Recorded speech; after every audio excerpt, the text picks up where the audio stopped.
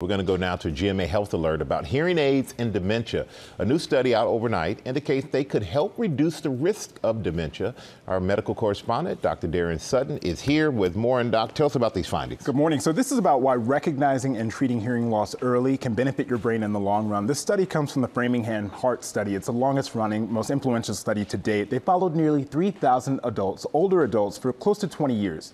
And what they found is that at the end of that 20-year period, for the adults who suffered from hearing loss, those who use hearing aids cut their risk of dementia by more than half. Wow. More specifically, the use of hearing aids was associated with a 61% reduced risk of dementia. Now, I think the second important note here is really important to note. For the adults who started using hearing aids after the age of 70, that risk, that benefit was not seen. So it really cements the importance of early intervention and identification of hearing loss. And what are some signs that someone's experiencing hearing loss? Yeah, well, 1 in 6 adults experience hearing loss. The majority, Michael, are not treated or not aware. And so understanding what the symptoms and signs are important. Number one, if you're having difficulty following conversations, or if you're feeling like everyone is mumbling around you, or if you're frequently asking questions, and this is one of the telltale signs, if you feel like your TV or your radio is often louder than people prefer, those are signs that you should get your hearing checked. And then beyond that, protecting our hearing is really important. Aside from age, noise is one of the biggest risk factors for hearing loss, so you want to make sure to protect your ears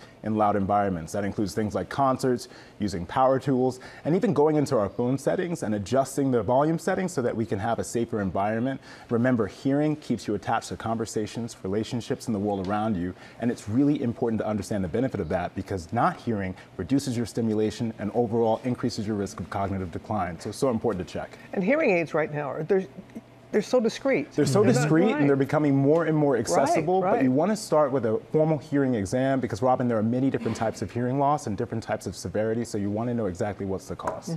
Yeah, wow.